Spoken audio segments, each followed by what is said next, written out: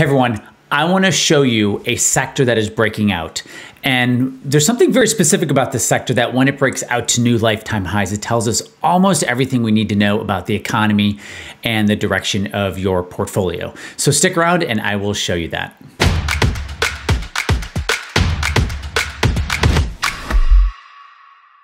Okay guys, so what I want to do is I want to show you a sector and I want to drill into that sector and look at part of the subsector, the strongest part of it, and then tell you what it means when both this sector jumps out to new lifetime highs and this subsector. And I want to point out these two things because if these are breaking out to new lifetime highs, that means buyers are coming in. It tells us so much about the economy. It tells us so much about the market. Even if headlines and tweets and tags and posts are telling us the end of the world is coming and things have to crash and blah, blah, blah, money printing, the kind of the scroll of all that garbage that happens. So I want to get to the price charts, show you that sector and that subsector, and even drill into one of the leading stocks. So let's jump over to the price charts. Okay, so let me go over. Okay, so the subsector is regional banking. And I just lost everyone on this. I know, regional banking.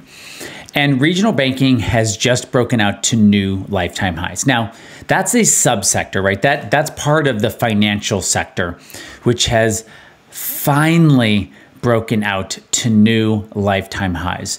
So you have to think about what type of economy and what type of stock market are we in when you have the financial sector breaking out to new lifetime highs and regional banks leading that breakout? I'm willing to bet it means the economy is much stronger than the headline tweets and posts have us believe. Again, just remember guys, scaring people, it sells, it works, right? That's why everyone does it, right? When you get scared, you click, right? But here I'm saying everything's actually okay. No one's gonna click on that. Imagine you got that in your feed on Facebook, like, hey, everything's actually okay. No one clicks on that, okay? But if you say the market's about to crash because the Fed's printing $2 trillion and it's gonna ruin the dollar and the S&P is gonna go with it, you're probably gonna wanna be like, really? Let me see, is that gonna hurt me? So we have the financial sector breaking out to new lifetime highs. We have regional banks breaking out to new lifetime highs. Now, my own little story behind regional banks breaking out to new lifetime highs is all those PPP loans. I'm willing to bet regional banks did a much better job of dealing and working with their clients than those big box banks did. But that's just a story. So regional banks are breaking out to new lifetime highs. That means regionally we're doing good. The economy is doing much better than people believe. And I understand that there's the top 10% of the economy and then there's the bottom 90%. I understand that. I'm willing to bet most of the people who watch my videos are in the top 10%. And the reason I point this out also is the stock market only, in many ways, really only cares about the top 10%. Of course, it cares about the bottom 90%, but not to the same level. So if regional banks breaking out to new lifetime highs, you can see it on the screen here. So what I want to do is I wanted to go into, this is an ETF, KRE, the S&P Regional Bank ETF. I wanted to go into this and see, well, let's just see what's driving this chart higher. And so I just pulled up, I think it's 9 biggest holdings in this ETF KRE. So you can clearly see this red one up here. We're gonna point out, I'm gonna talk about this red one, but there's a couple neat things I can do here. So first of all, I have the S&P 500 in here. So I just clicked on the S&P, which is actually this blue horizontal line down here. So all the charts are above it, meaning they're all outperforming the S&P 500. You wanna own symbols, whether it's a regional bank symbol or a sector like financials, but you want to own symbols that are outperforming the S&P 500. Otherwise, just go buy the S&P 500. So the top 9-ish symbols in KRE are all outperforming over the last 200 days. trading days. So that's pretty interesting. I want to dig into two of them. So first I want to I want to see what this big one is.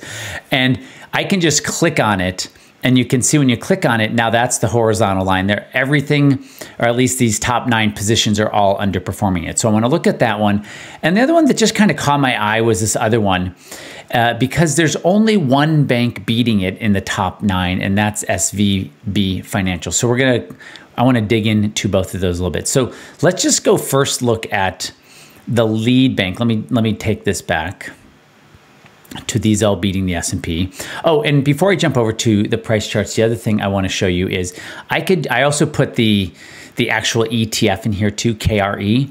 And so you can immediately see you don't want to buy any of the banks that are underperforming the actual ETF. Like, what's the point? You only want to be fishing with the strongest ones. So it's a pretty neat way to quickly sort. Okay, so let's jump over to SIVB. So here it is, super long, strung out price chart. $26 billion in size. So big enough. Been around at least since 1991, publicly traded. But it's just beautiful. Here's its old lifetime high. I'm going to zoom in, guys. Here's its old lifetime high there back in 2018. And it finally broke above it. So let me just zoom into this guy. So here it is right here. This is one of the lead. This is the strongest symbol within KRE, their regional banking ETF. And it has had quite a run. So looking very powerful. I love when symbols break out to new lifetime highs. Again, when it finally broke above that zone right there, which this is its old lifetime high here, it was moving well into that, but it didn't even hesitate. It actually did a little bit of a jiggly going sideways for a little bit after it broke to new lifetime highs. But this is a regional bank. No one's thinking regional banks. They're all either like hating tech or looking at cryptos or pot stocks. No one probably is thinking, regional banks are crushing it. But here is SVB Financial Group that is doing really well. And the other one was RF. So RF, this is not its lifetime high. It did break above that.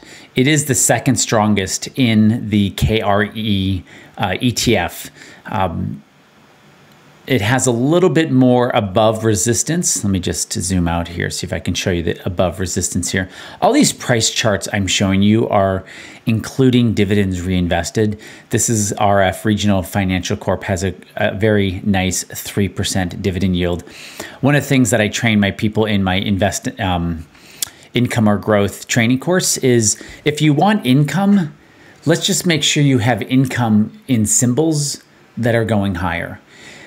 You can have a great dividend yield, and why not just get it in a symbol that's also going higher? The problem is no one teaches you how to do that. So I like RF, and I also like SIVB. A couple things about KRE, and then I'll wrap it up here, is it's beating almost everything. So I'm just going to do some relative price charts here. So if the line is going higher, if the black line is going higher on the chart, that means KRE, regional banking, I'll just call it regional banking going forward, is outperforming whatever I'm comparing it against. So in this case, I'm comparing it against the entire financial sector. And it started outperforming it clearly there, had a nice double bottom down there. But so it's outperforming financials. S&P 500, 98% of people cannot outperform the S&P over any 5-year period. You can see it started outperforming right there at the same time. So it's beating the S&P. Had a little resistance it had to get above. So it's beating the S&P. Let's put the NASDAQ up, which is a very, very hard index to beat. And you can see it had a nice little resistance here. Again, if the price is going higher, right, that means regional bank is outperforming whatever I'm comparing it to. And I'm comparing it to the Qs here. So it had some resistance and it's broken up against that. Now there is this long trend line. If I drew it, it'd come right about down here. So it still has some work to do to get out of that. But KRE is really, really strong. I compared it to the S&P, the NASDAQ financials. Emerging markets is one of the strongest geographical areas on the planet from a stock point of view, and it is also outperforming emerging markets. So started doing it right around the same time. So September, October of last year, KRE really started to outperform, and we can go back to the price chart and just see if we see anything on kind of that September, October range, which was basically right about here. And then from here forward, it has been outperforming a lot of very hard indexes to outperform. Okay, so what's the takeaway? If regional banks are breaking out to new lifetime highs and financials are breaking out to new lifetime highs. By the way, I've given many lists in my email about all the other things that are breaking out to new lifetime highs.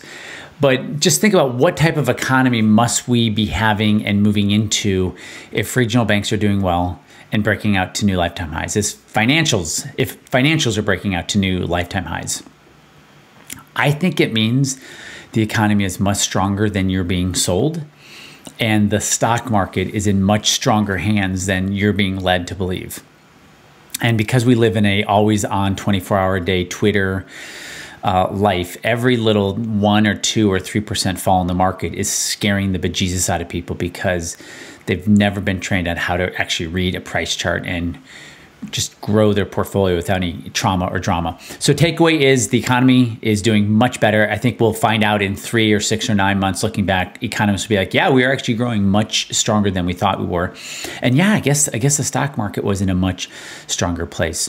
So guys, if you like these videos, you're gonna love the other videos I have for you. And also please go ahead and hit the like button. It makes a difference to YouTube and Google, and it helps me out. And leave a comment if you have a question or a concern. I will get back to it. Thanks, guys, and I'll see you on the next video. Bye.